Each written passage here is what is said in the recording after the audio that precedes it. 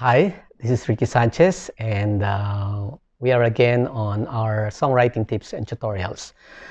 Sa araw na ito ay mag-uumpisa na tayo sa tools in lyrics writing or lyric writing.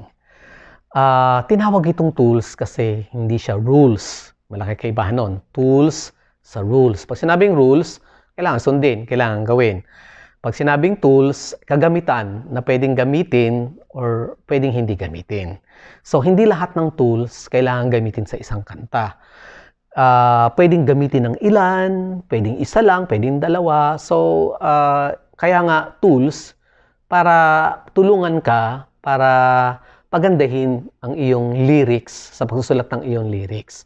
Halimbawa, pag ikaw ay gusto mong magbaon ng screw, hindi ka naman gagamit ng martilyo o ng lagari. Ang gagamitin mo, screwdriver.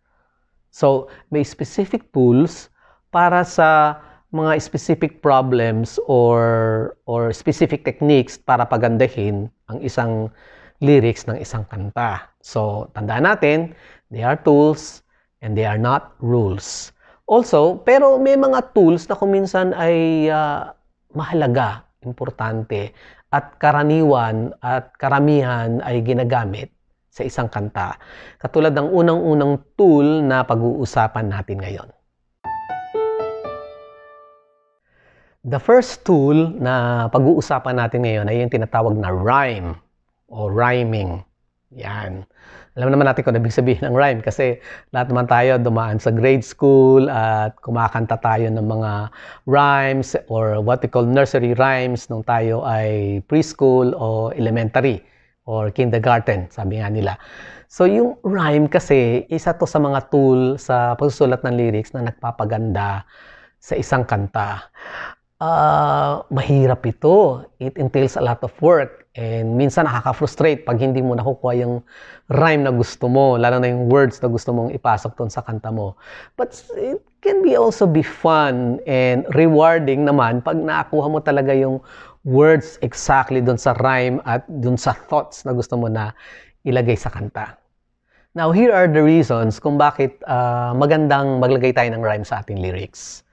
Number one, because it is pleasant to the hearing. Masarap pakinggan.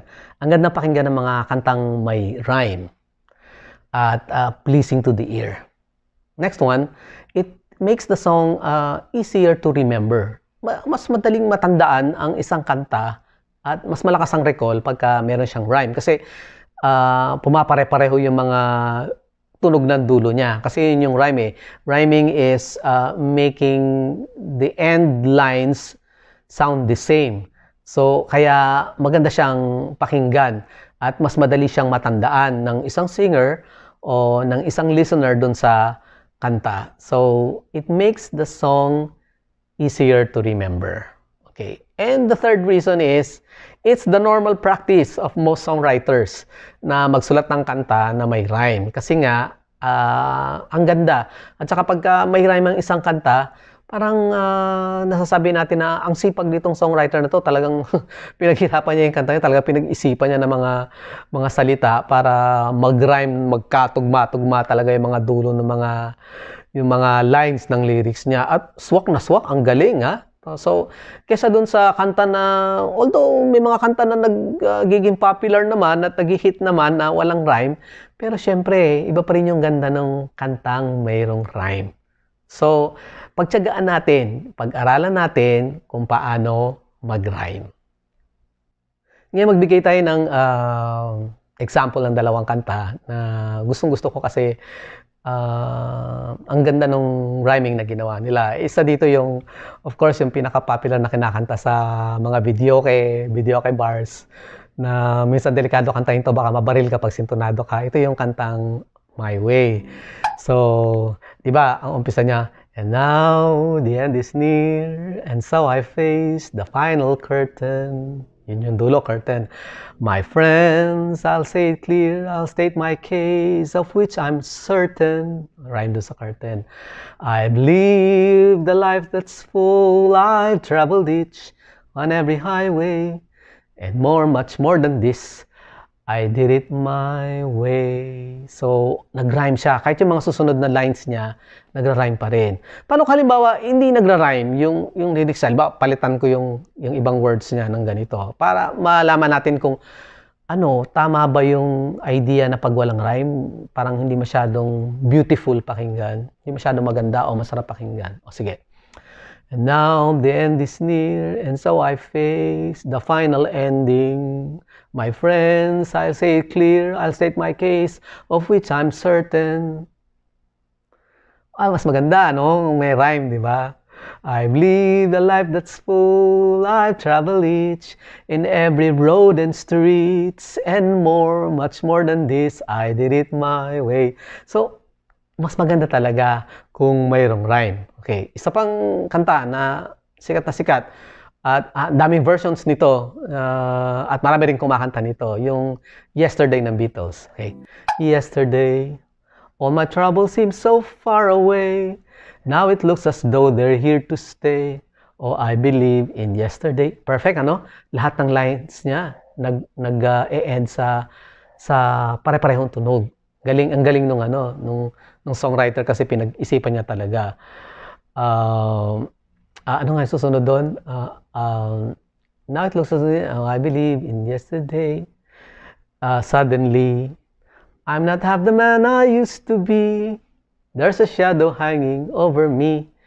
Oh, yesterday came suddenly. So lahat naghuhuli sa verb sound na e.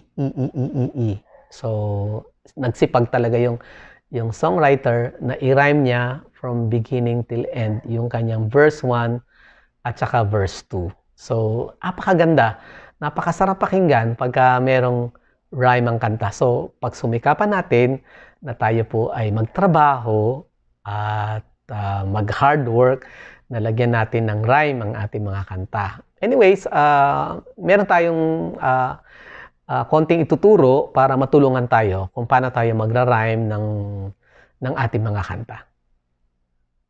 Sa paggawa natin ng rhyme o pag-include natin ng rhyme sa ating mga lyrics, meron mga patterns ang pag-rhyme. Ito yung, usually kasi, ang verse kasi merong 4 na linya, di ba?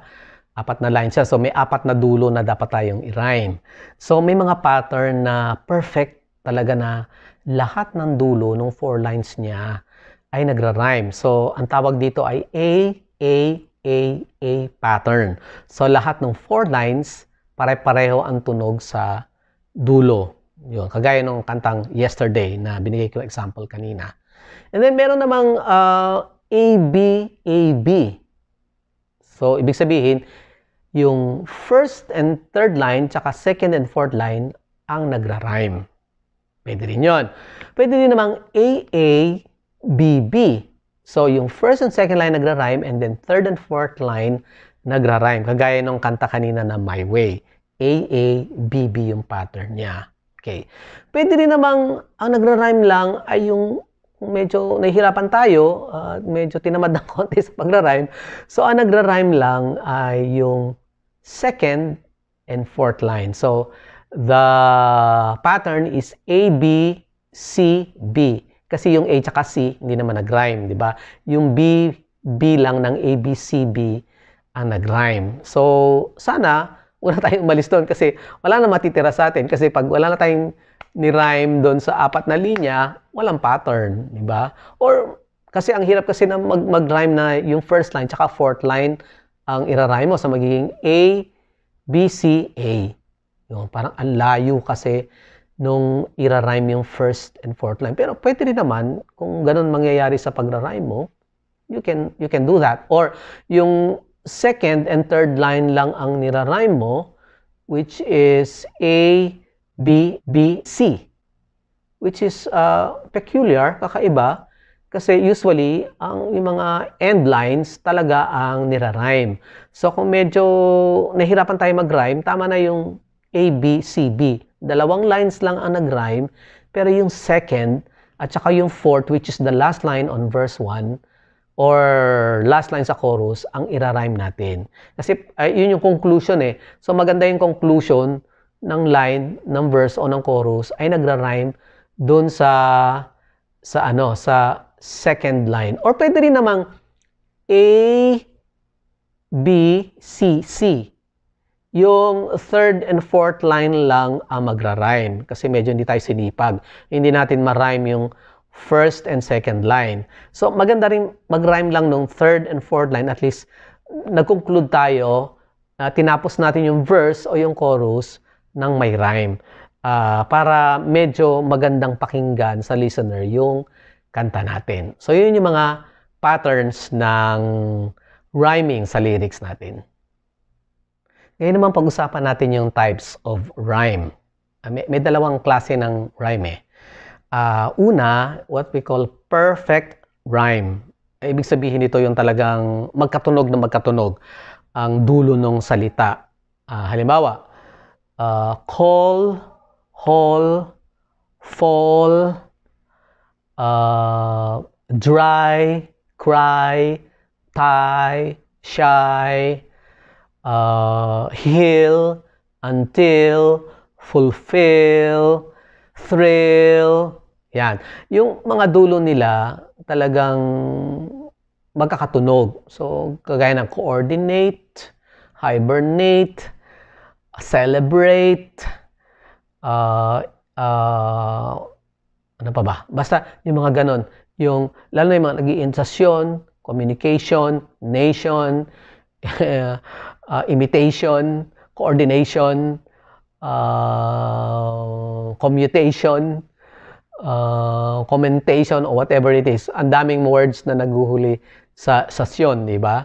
So yun, sa Tagalog naman, yung mga rhymes ay kagandahan, kabundukan, kasiyahan. Ang daling mag-rhyme sa Tagalog kasi ang dami natin mga conjugation sa Tagalog na nagtatapos sa an, in, on, at tapos karamihan pa sa mga salita natin naghuhuli sa vowel na a or a. So, ang dali-daling mag-rhyme sa Tagalog. Yun nga lang, minsan may mga impit. Halimbawa, iba yung bata sa bata. Bata, may ano yun. Luha, iba rin yun. Awa, iba yun. So, yung merong parang impit sa dulo ng vowel sound, iba yun kaysa doon sa walang impit. So, iba yung alala sa awa ang dulo. Which leads us to the next type of rhyme, which is what we call near rhyme. Ano yung near rhyme? Halos magkatunog. So, diba? Fine, tsaka mind. So, medyo magkatunog, medyo magka-rhyme. So, yung sa Tagalog nga, alaala, awa. Kasi awa, may impit siya sa dulo. Luha ang near rhyme ng, ang perfect rhyme ng awa is luha. Bata, yun. Hindi alaala. So, papasa pa rin yun kahit na near rhyme lang. Kasi pag medyo hirap na tayo mag-isip ng words para i-rhyme at yun talaga yung gusto nating salita, pwede pa naman yun. Papasa yun sa pagra-rhyme natin. Pero yung hindi talaga magkatunog, hindi papasa yung bilang rhyme kahit anong gawin natin. So, kailangan talaga, it has to be i-achieve natin, pilitin natin ma-achieve yung perfect rhyme kesa sa near rhyme. Ngayon naman pag-usapan natin yung rhyming process. So ito na yung actual work na paghihirapan natin para magawa natin yung rhyme sa ating kanta. Di ba, meron na tayong draft, meron na tayong idea kung isusulat natin sa ating mga verses. So, the first thing you need to do is write your first line. So, halimbawa, ang unang linya mo ay napakaganda ng kapaligiran. So, o kaya, dati napakaganda ng kapaligiran. So, you're writing about the global warming or problems natin sa environment. Dati, napakaganda ng mga kapaligiran. So, kung ano yung susunod mong gustong sabihin, magsulat ka ng mga salita na magra-rhyme dun sa last line mong kapaligiran. So, gagawa tayo ng word listing. Maglilist ka ng mga salita na magra-rhyme dun. So, kung English yan, halimbawa, I can see things around us that are changing. So, changing, medyo madali kasi yung ing na dulo, ang daling, kumuha ka lang ng verb, ang dami mo na maililist na verb na lalagyan mo lang ng ing sa dulo. Pero pwede rin ng mga specific words na hindi verb. Kaya na think, bring, sing. So, ililista mo yung, gagawa ka ng word list that could possibly rhyme or talaga naman nagra-rhyme na that you could possibly use on your next line. So, yung next line mo, kung ano man yung idea mo, pili ka ng word na sinulat mo para maidugtong mo doon sa huling bahagi ng linya mo para mag-rhyme doon sa last word ng first line mo. So, yung process na yun, tinatawag na word listing. Makakatulong yung rhyming dictionary or go to a rhyming dictionary on the internet. Google mo, rhyming dictionary. Tapos type mo yung word mo. And then, bibigyan ka niya ng mga word list na nagra-rhyme doon sa salitang ibinigay mo. So, yun. So, word listing is a good technique in rhyming your lines. And then, follow up doon sa word listing na ginawa mo. Ito yung tinatawag na by changing your end words. Okay. So, halimbawa, gumawa ka ng first line. Tapos yung second line mo, kahit may word listing ka na, hindi mo pa rin mahanapan ng rhyme. So, what you do is, then write your second line at establish mo yung last word ng second line mo. Tapos ngayon yung first line mo, yung last word niya, yun ngayon ang palitan mo by changing your end word dun sa first line mo. Yun na ngayon ang pilitin mo namang i-rhyme dun sa second line mo. Kasi nahirapan kang i-rhyme yung second line sa first line, baliktarin mo. Yung first line, ang subukan mong i-rhyme sa second line mo. So, again, mag-word listing ka na naman doon. So, yon, follow up yon. So, kung pwede, palitan yung una kesa doon sa pangalawa. Okay, next step ay kung talagang hindi ka makakahanap ng words na magra-rhyme doon sa dalawa, nahirapan ka talaga, mas magandang gawin ay change your line. Talagang palitan mo na yung buong linya, i-rewrite mo na siya. Mag-discover ka na ng bagong words na pwede rin namang mag-establish dun sa storyline mo, dun sa first line mo.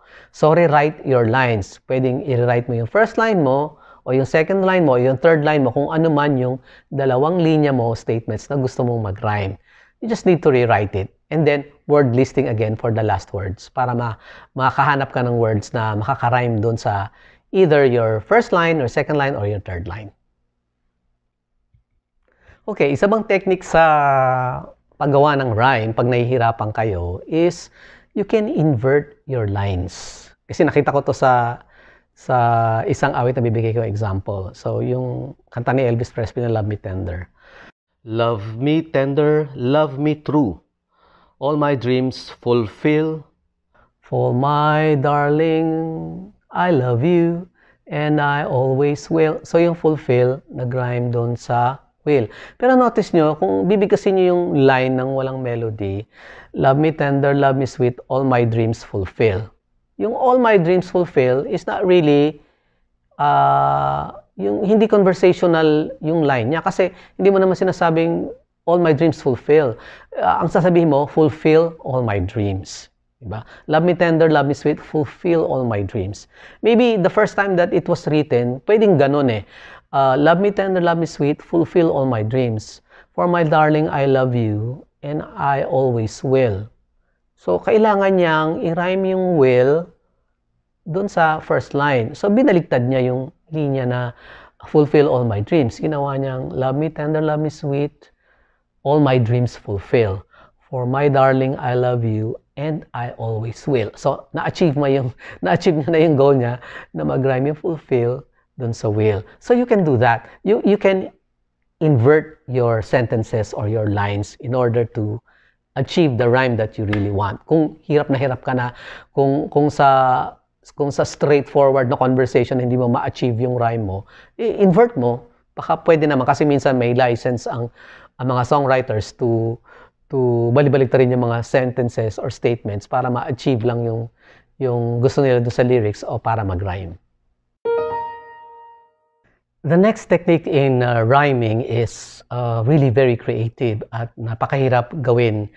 At bihira kong nakikita to sa mga kanta. Pero ito yung by inventing your own words. You can actually invent or coin your own words in order to rhyme your lines. So, bibigyan ko kayo ng example. Ito ay isang lumang kanta na sinulat ni Burt Bacharach para kay Dionne Warwick at ang title ay I'll Never Fall in Love Again. So, dun sa second verse niya, sabi niya, what do you get when you kiss a guy? You get enough germs to catch pneumonia. So, ang hirap nun. How do you find a word that will rhyme to pneumonia? Ang hirap. So, what do you get when you kiss a guy? You'll get enough germs to catch pneumonia. Pero, intelligently, the second line is, you'll get enough germs to catch pneumonia. After you do, he'll never phone ya. I'll never fall in love again. So, the invented word is phone. Yeah, meaning he'll never call you. He'll never phone ya. So, what do you get when you kiss a guy? You'll get enough germs to catch pneumonia. After you do, he'll never phone ya. Wow. Galing, ano? Napaka-creative na mag-rhyme. There's another one that I saw in the Disney movie animation Beauty and the Beast. Yung kantang Be Our Guest. Meron din doon na isang nimendo. Although it can be considered as a near rhyme only, pero ang galing. Very intelligently created rhyme. So doon sa kantang Be Our Guest, sabi niya, so go on unfold your menu, take a glance and then you'll be our guest. Yung then you'll nag-rhyme sa menu, di ba? Go on, unfold your menu, take a glance, and then you'll be our guest, be our guest, be our guest. So, pwede yun. Pwede kang mag-imbento ng sarili mong words or join together two words in order to achieve your rhyme. Actually, pag nagawa mo yun, ang galing. Lalo na kung swak na swak yung paggagawa mo ng rhyme na yun. Before I end this tutorial on rhyming, let me just add na bukod dun sa rhyming dictionary, makakatulong din ang thesaurus kasi yun yung dictionary of synonyms and antonyms. So, pagka gusto natin palitan yung isang word, pwede nating hanapin yung synonym niya.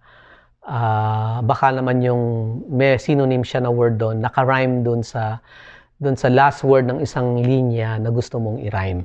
So, makakatulong din ang thesaurus. So, that's about it. So, pagsikapan natin na tayo mag-rhyme sa ating kanta, paghirapan natin, hard work, frustrating, pero pagka na-achieve naman natin is very, very rewarding. At lalong gumaganda sa pakikinig ng tao pag merong rhyme ang ating kanta.